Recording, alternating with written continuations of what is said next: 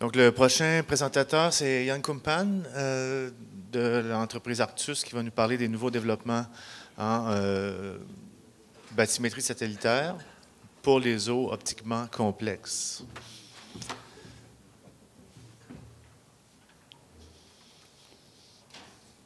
Good morning. So, sorry. This one? You want to point this one? Here. Ah, here. Sorry.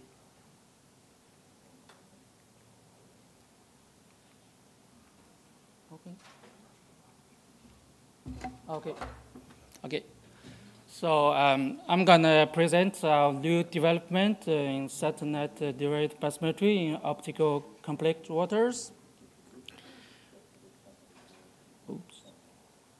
So as my colleague has already presented yesterday, we have AI-assisted SDB solution consists of empirical models and physical measures. He has presented the empirical model yesterday. I'm going to present the physical models. Actually, in 2020, ARCTUS obtained funding from Quebec University, and we collaborated with CIDCO to develop our physical-based model using AI. To make it clear, I divide this model into 3 layers. At the bottom, you can see is the dataset layer. It's about the simulation of the datasets for the model training. And in the middle is about the different models for different tasks and its training. And above, its application layer is about the image processing.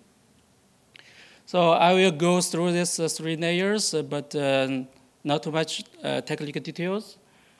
So we very often speak of empirical model and physical models. In my opinion, the main difference is between this is the data set used for the model training or fitting.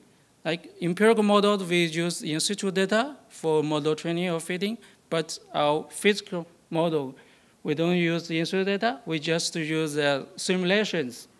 So here in our case, we use the water retrieval transfer model for the data generating. Here we use the model developed by ARCTUS in 2003. And we also took the IOPs of the water from the researchers' PhD thesis, and also we obtained the bottom reflectance data provided from UCAR. So with this model and the IOPs and the bottom reflectance, we generate a large number of data sets for both optical shallow water and deep water. So here just some examples, the spectrum of the water reflectors from the data set. So the satellite can only detect the water depths for shallow waters. So the first step, we need to identify the shallow water. Actually, it's the optical shallow water, means that the light cannot penetrate the water column, reach the bottom, and return to the surface. So here we develop a U-shaped late is actually a deep learning algorithm or model. It's called a U-shaped neural network to identify the shallow water. The idea is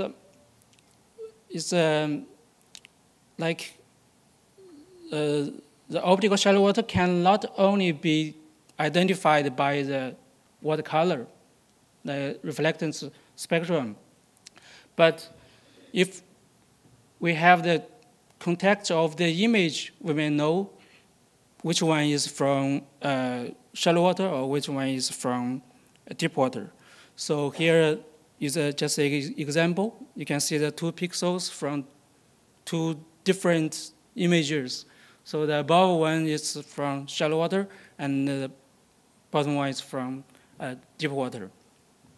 So we collect about 1,000 image patches from the northern shore of St. Lawrence River, and we train out the model. You can see the training is very good, both the validation and the training.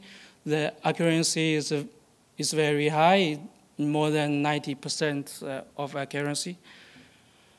About STB retrieval, we trained different models.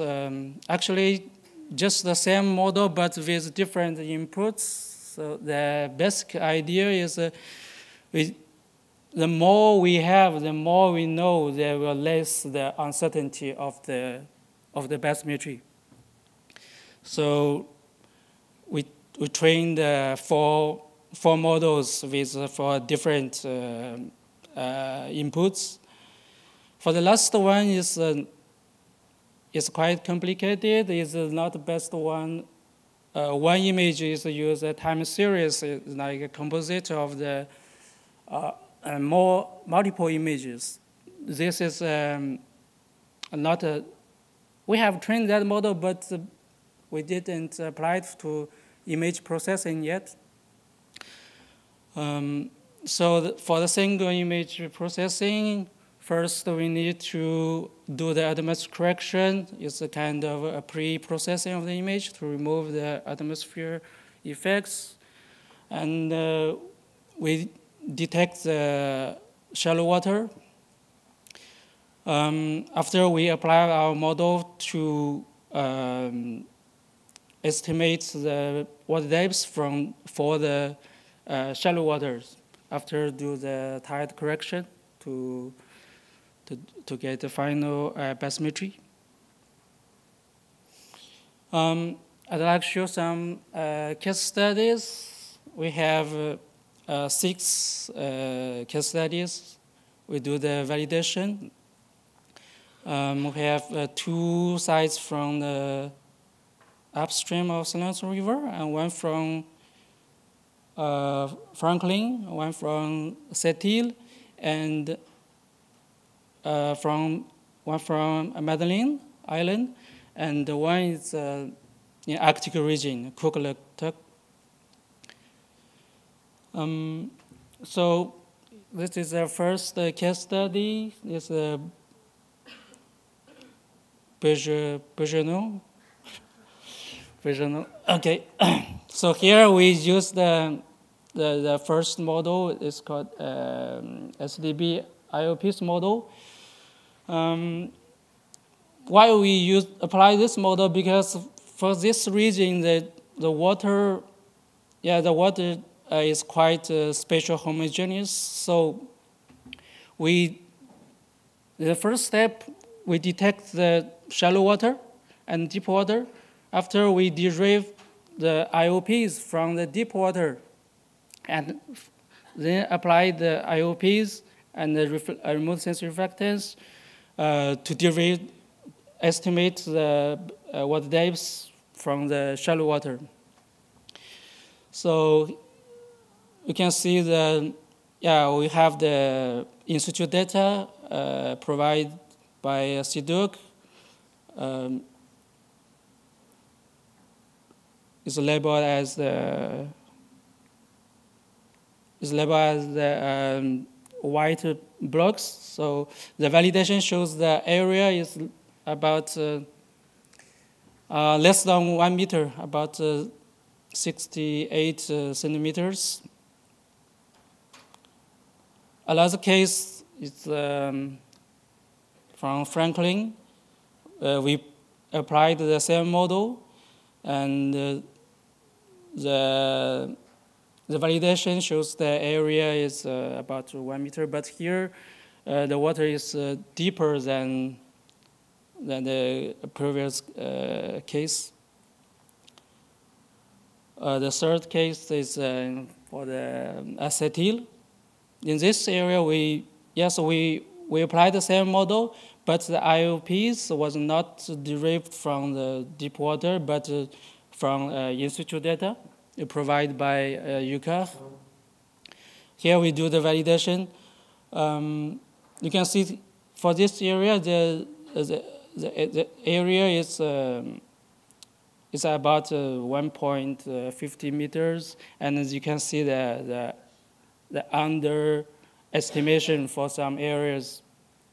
I will explain that after in the discussion section.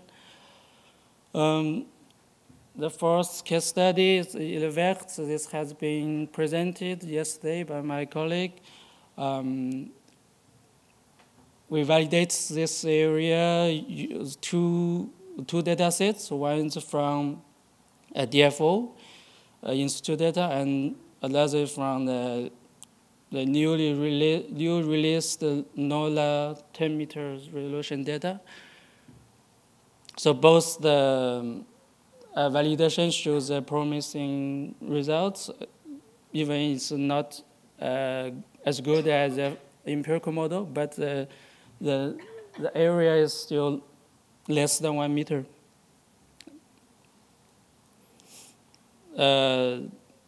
The case for the Madeleine, well, this area we applied another model, because in this area the water is quite dynamic, so the water is not so spatial homogeneous.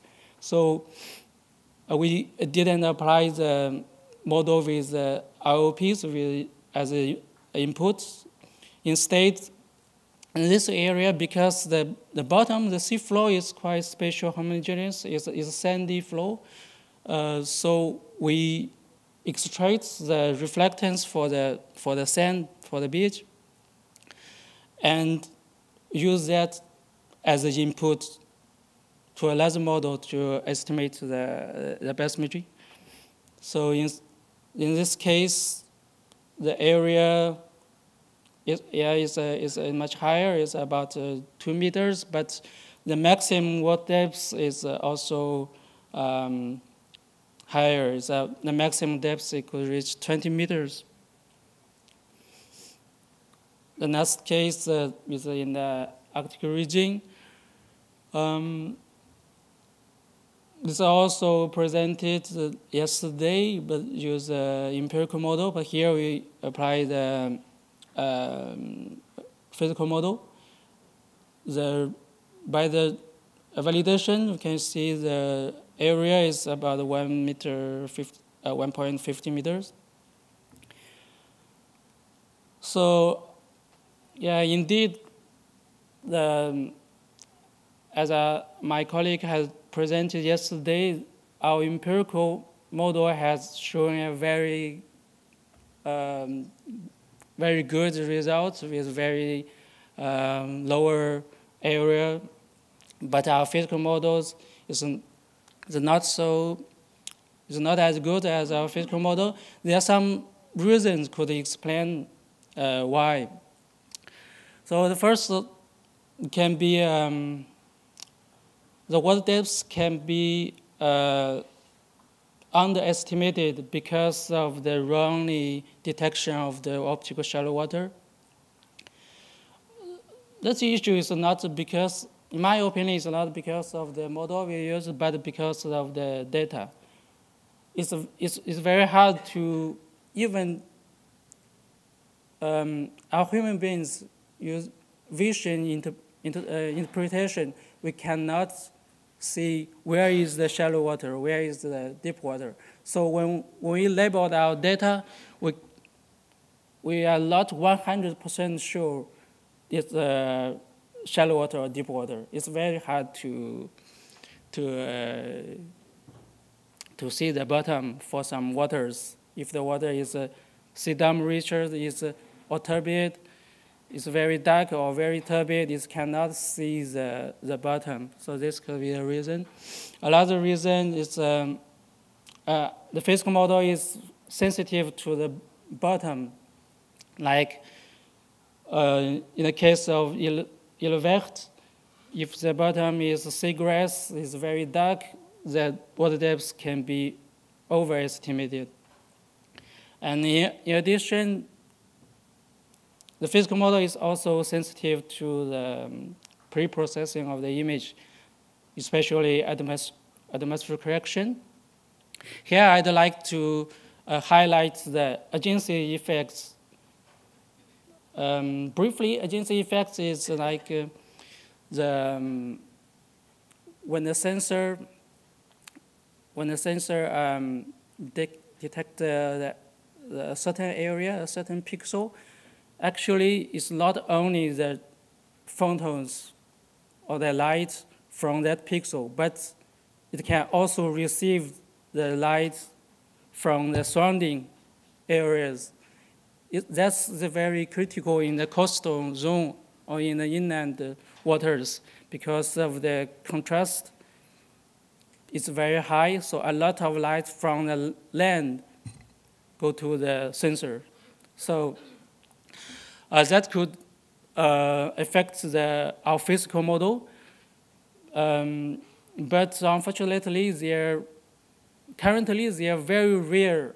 The algorithm can correct the agency effects.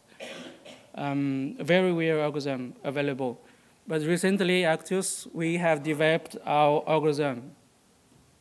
Actually, to our knowledge, is the first algorithm that can correct the aerosol and agency effects at the same time.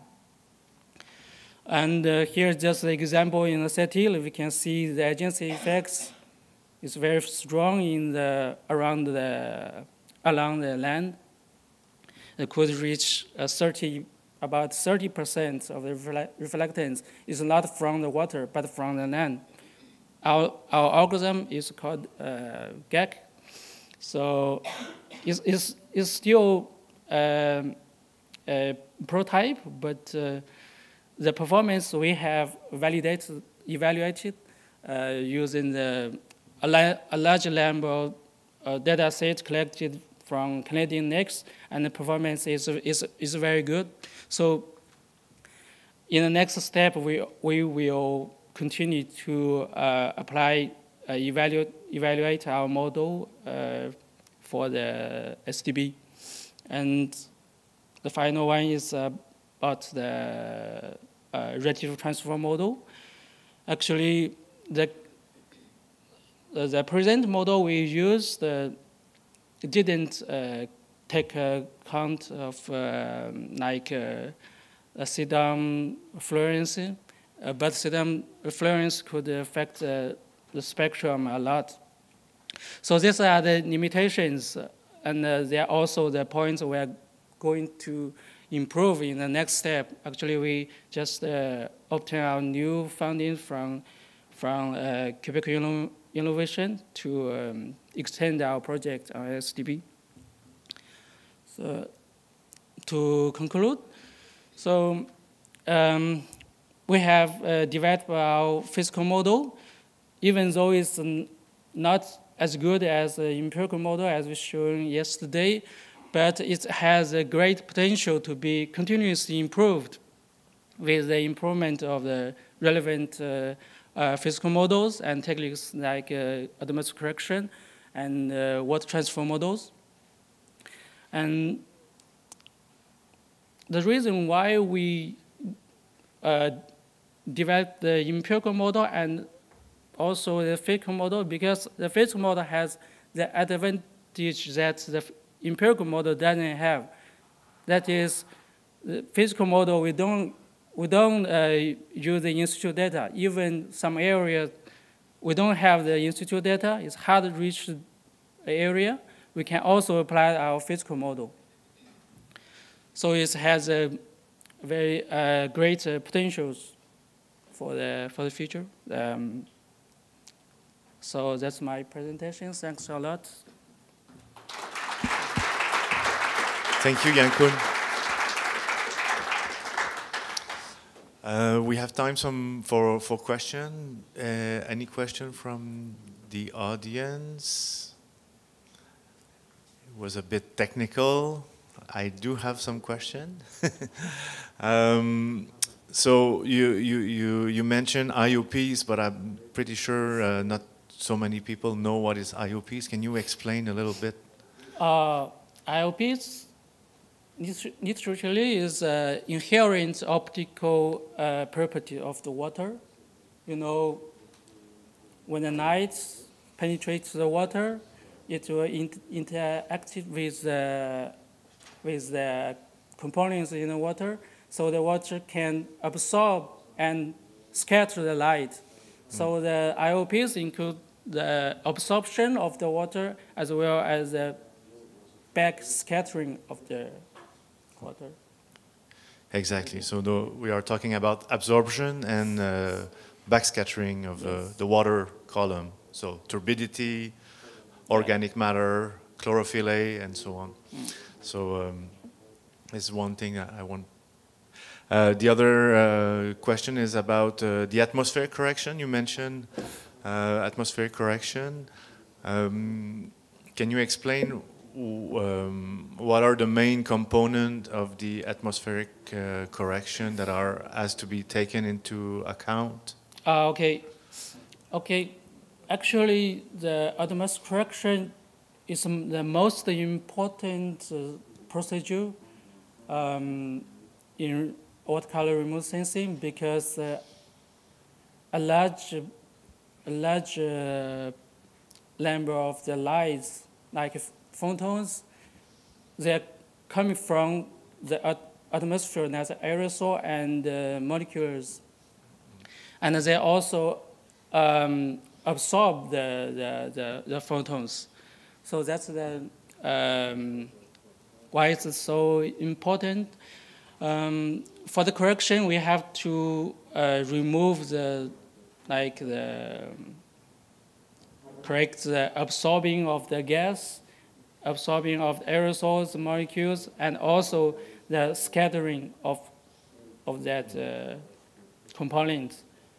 And also the agency effects, I highlighted a lot about the agency effects. It's very critical to inland waters or coastal zones remote sensing. En français, on appelle ça l'effet de l'environnement en passant. Le adjacency effect, c'est l'effet de l'environnement. Mathieu?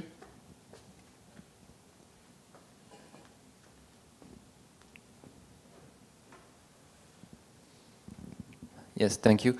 Can you explain why you put at one of the first steps of your methodology the detection of shallow waters? Often I saw that people who tried to calculate the depths in SDB for all the waters, and is it for optimization in your algorithm just to do calculation on the shallow waters, or is there any reason? Actually, we want our models or our processors can map the bathymetry totally automatically without any manually post-processing. So that's why we have to detect the shallow water in the first step. If we can also estimate the bathymetry for all of the areas, no matter shallow or deep water, but that means if our model, especially our physical model, is applied to the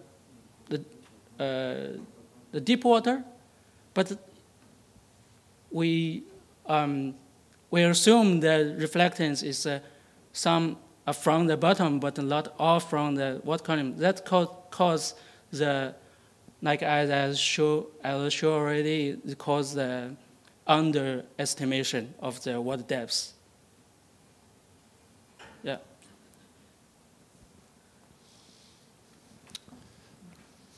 Any other question? Yes. Yeah, hi. Great presentation. Really appreciate it. So it's the third presentation I heard about the empirical versus the physical model of satellite-derived bathymetry.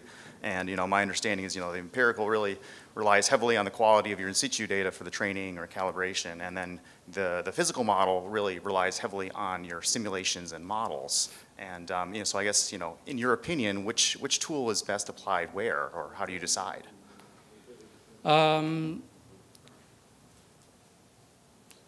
Yeah, if some area we have left in situ data, as I talked before, the empirical model perform better, outperform the physical model in the current stage because of some limitations I have discussed in the discussion section. There are so many limitations relevant to other technology or algorithms. But if we don't have enough in situ data, like in the Arctic region, we don't have, there are many regions it's hard to reach, so means we don't have enough data for the model training. For the empirical model training, we can apply our physical model. And we believe in the future with the other relevant technical improvements, our physical model can be continuously improved. Thank you very much, Yanqun. Thank you.